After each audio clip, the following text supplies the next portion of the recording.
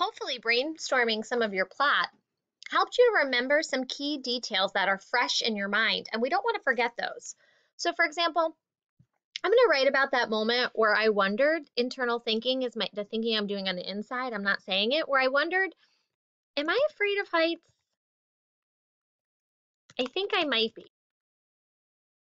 I'm also going to write about how the person in charge said, we don't strap you in until you're at the top, which meant I had to climb all the way up that ladder, not strapped in and without a net below me.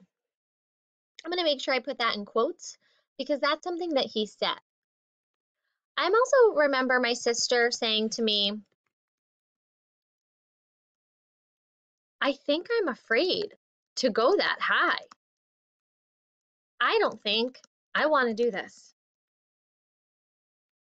And that actually reminds me over here of another part of internal thinking where when she was thinking that, when she said that, I thought,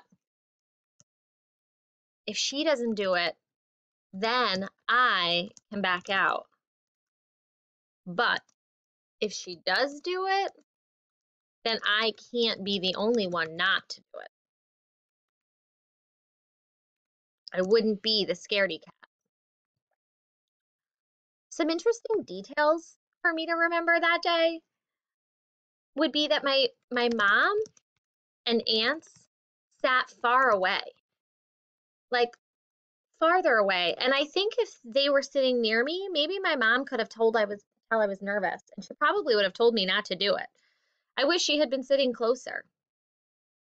Another interesting detail is that when I climbed up, there was a crowd of people watching. But um, but when I came down, there were only two other people there. Everybody had left because I was up there so upset for so long. So these are all really important details for me to remember.